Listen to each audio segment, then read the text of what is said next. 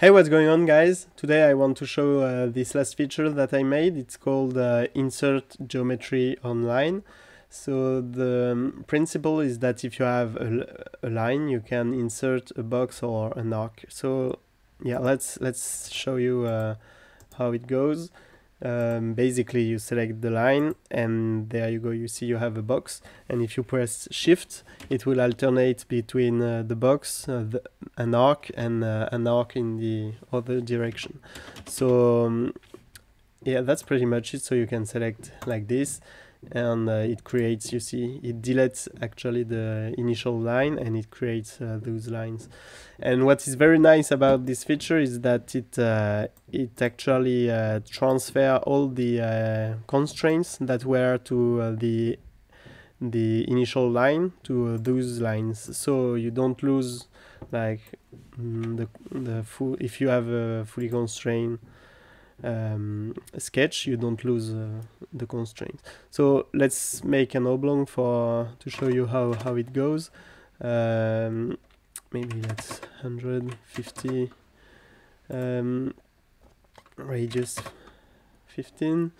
So yeah, there we go. You can select, as I told you, the line, and you can also use tool settings here. So you can put the start length. It means the distance from the start.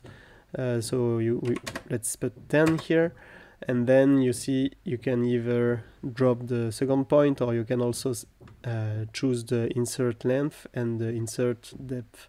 So yeah, basically let's put 30 here and depth 15. There you go. And you see here the tool created the constraints that you entered in tool settings, but also we didn't lose the constraints which were applied to the original line, which is pretty handy.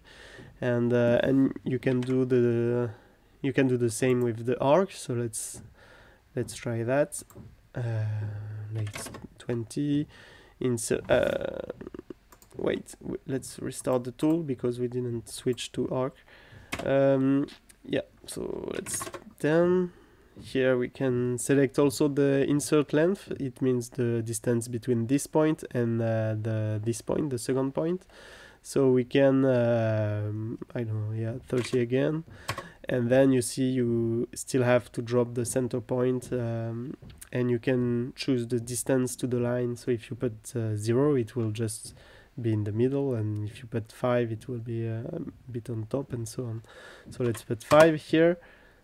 There you go. So you see you have again a fully constrained object, and you don't lose the tangent here.